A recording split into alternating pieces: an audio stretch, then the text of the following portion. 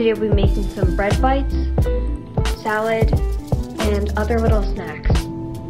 Do you ever have those moments where you look back at your past and think, I would have never done that? Well, I just re-remembered something that happened quite a while ago.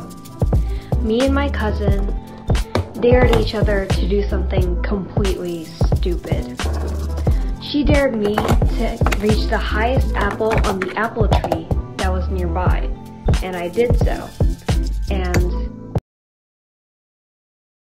I dared her to stand on the anthill that was right next to the apple tree for 10 seconds. Well, naturally, I got the apple, and when she stood on the anthill, she was no longer recognizable.